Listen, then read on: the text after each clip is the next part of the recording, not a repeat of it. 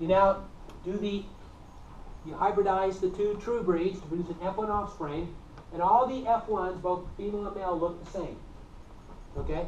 They have normal eyes and normal wings because they're all heterozygous now. They inherited from mother here at least one dominant purple eye color gene and the vestigial wing gene. The other one they got from recessive dad here. Okay, but they're heterozygous and we have complete dominance. Okay? So it's a Mendel cross. Okay. Now we're going to cross these to make an F2 generation. Okay?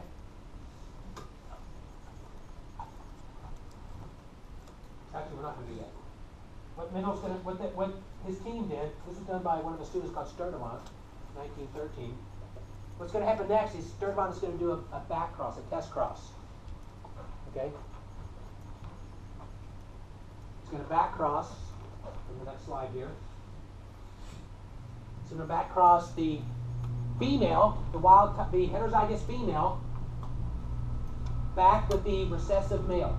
This is like Mendel's test cross. You took the F1 heterozygous individuals and back crossed the recessive individuals to reveal the genotype.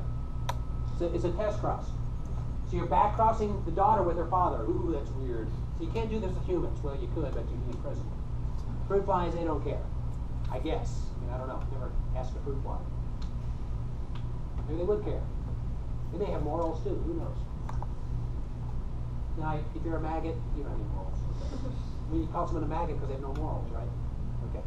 That's an aside. Let me get back to work. So let me back up one more time here. So we've got two true breeding flies here.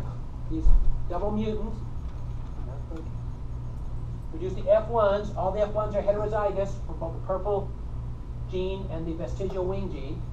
You then take the heterozygous female and back cross her to the recessive parent, which is the male here. Okay. And remember, in the back cross of Mendel, let's review the back cross that Mendel did to confirm his F1s were heterozygous. Just to show you about that. Okay. If we take a heterozygous dihybrid individual pea plant and back cross it with the heterozygous recessive, so round yellow seeds, back cross with wrinkled green seeds.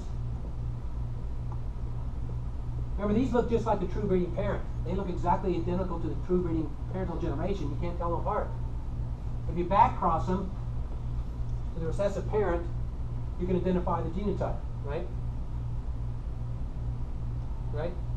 Because you would expect, in this case, from this back cross, if we look at all the possible alleles here from this parent,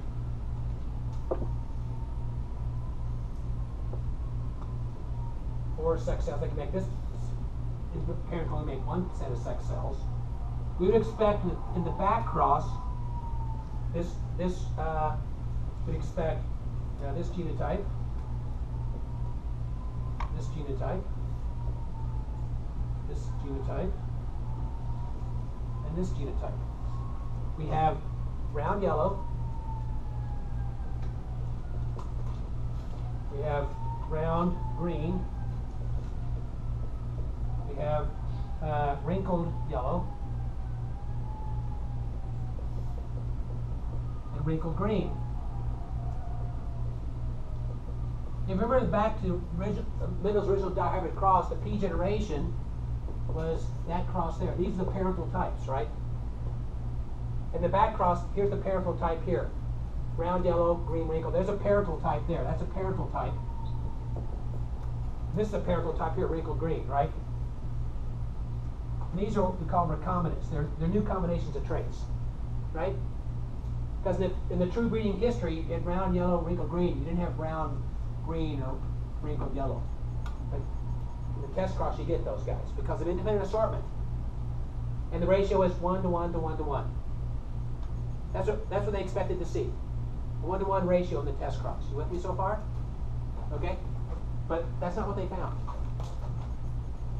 So you do the back cross. The heterozygous female with the homozygous recessive male. There's just like I did, the 4 sex cells produced by this parent, the 1 of that parent there. Okay? you would expect if these two sets of genes sort independently that you should have a 1-to-1-to-1 ratio here. They recovered, Sturdivant recovered 2,839 offspring of this back cross. If you expect that independent assortment, you should have a 1-to-1-to-1. You should have these numbers, right? That divided by 4. But what he got instead was mostly the parental types, wild type, but you got and very few of these recombinant versions. Why? Okay. Remember when we talked about independent assortment at metaphase 1 is because different genes are writing on different chromosomes? Depending on whether you inherit the paternal chromosome of chromosome 2 or the maternal chromosome of chromosome 3 together, or whether you get paternals or maternal-maternal combinations, all are likely, equally likely to independent assortment. And in that case, you should have equal numbers here. But they got mostly parental types and very few recombinants. So the way they explain this was say, well, these two genes are not assorted independently. Where independent assortment says, doesn't matter which of these alleles I inherit, won't influence which of these alleles I inherit. That's independent assortment. Dependent assortment says if I inherit a wild type allele of this one, I should most likely get that one instead. Because they're on the same chromosome. They're linked. So this is the discovery of linked genes. And that makes sense. If you've got, in the human genome, 23 chromosomes and over 20,000 genes, each chromosome's got to carry more than one gene. And so genes with the same chromosome are more likely to be inherited together, not sorted independently, as compared to those on separate chromosomes. And the closer they are, the same chromosome, the more likely they get inherited linked together. Okay, because what can separate genes with the same chromosome from each other? Crossover in meiosis 1. And that's most likely to happen if they're far apart. If they're close together, the chance of them crossing over is minimal, becomes less and less likely. And so what they realize, if we look at the frequency of recombinants in this back cross, okay, that will tell us how far apart those genes are on the chromosome. And that's how they made their gene maps, through what's called linkage analysis. I don't know if that makes sense or not, but let's look at these diagrams. Maybe it'll help here. So here's the test cross parents. Here's the heterozygous female. Okay? On one of her chromosomes, she's got both. So we see that both genes are the same chromosome. They're linked, they're physically linked together. Okay? When Mendel did this study, the gene that controlled seed texture and seed color were on different chromosomes. They always assorted independently. Okay, but now these two genes are the same chromosome, which means if I inherit this one, I'm probably going to get this one with it because they're physically attached. Okay? And she's heterozygous. She's got one chromosome that's got both wild type alleles, the other both recessive. She's heterozygous for both traits. Right?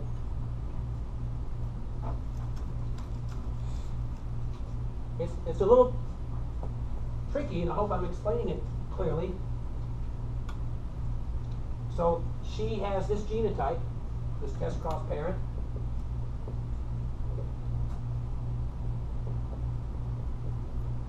Always pair them up together. Okay, but the wild type alleles in the same chromosome. The mutant alleles on the other chromosome she inherited from her double mutant father. Right? Here's the double mutant. The back cross, here she is mating with her father. Weird.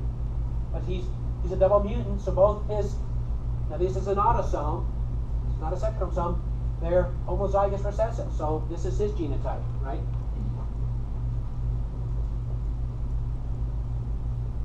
Okay? When these chromosomes are sorted in sex cells, okay, all his sex cells, all his sperm, doesn't matter which chromosome I get, they all carry both recessive alleles. But for the female, there's 4 combinations here. You can pass the intact allele from her mother with both wild type alleles, or the intact chromosome from her father. And then there's the recombination here at prophase 1 and meiosis 1. Crossover. Remember, I said crossover is kind of a random event. And if the loci are far apart, it's guaranteed to cross over every time. as their distance shrinks, the chance that the crossover will happen right in between diminishes. And so you look at the frequency of these offspring, which means in this female she's going to have, in terms of her eggs, she's going to have a lot more of these eggs than these two. Because the crossover has to happen right in between these loci for these new combinations to happen. You look at the offspring numbers here. Okay? It's not 1 to 1 to 1 to 1. It's mostly the parental types, which means most of the eggs fertilized were the result of a crossover that didn't happen in between here. It happened on the other side. And so this frequency of recessives gives you a chance to gives you a measure of this distance between these alleles. They were measured in what were called centimorgans. That was the unit they measured them in. Later, with molecular techniques, we converted centimorgans into physical distance on the chromosome. This is based on the frequency of the recessive individuals. So you had your total offspring in the back cross, 2,839. 2,534 were parentals, 305 were recombinants. That frequency times 100, that's the distance between those genes, according to this sort of linkage analysis. And by generating all kinds of mutants, they were able to generate these what were called linkage maps. They had 4 linkage maps that map to the 4 chromosomes.